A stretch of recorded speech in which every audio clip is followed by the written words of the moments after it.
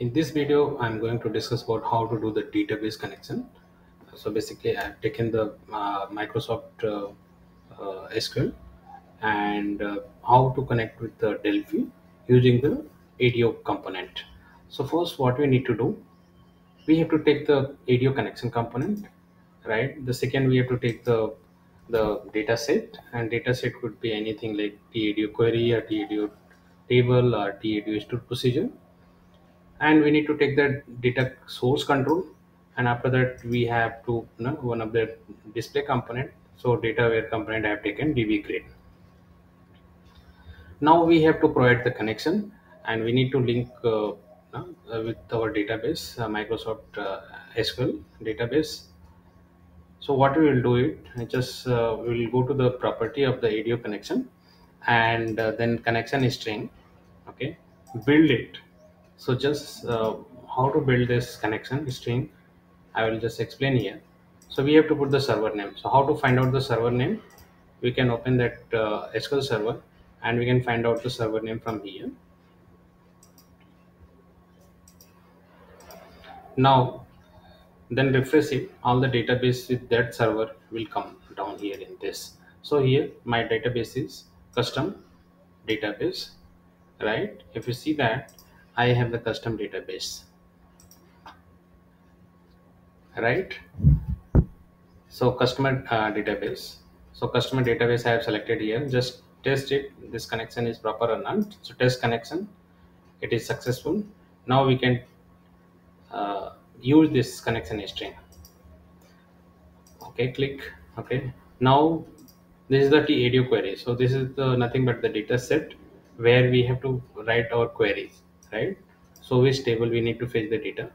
So here is the SQL, one of the properties there. So in this, I have written the select star from the implied detail. So the same thing I can write here, select star from the implied detail, right? So I have 4 record. Fine. Now in the data source, we have to give the reference of the TADO query, right?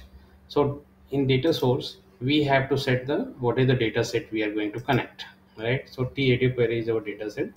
In TADO query, the data set, we have to give the connection string, right?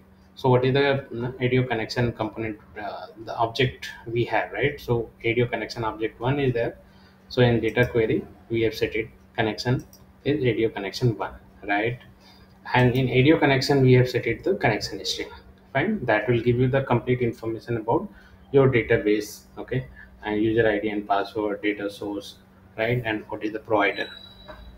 Now we have to, this is the data where component db grid. So in this db grid, we have to give the reference of the data source so that it will get the data from the data source and display in this. So in db grid, I'm giving the data source is the data source, right?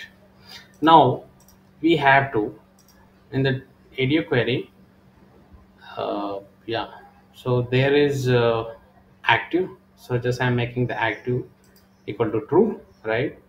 And connection is already is the connected. So all the data, 4 data is displaying in this grid, db grid, right?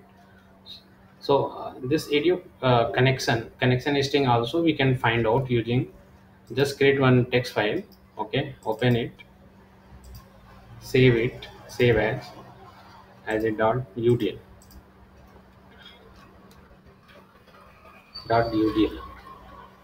right? Just close this one. Now this file is again save .udl extension. Just double click. Now we'll get this the connection property. We can create it from here, right?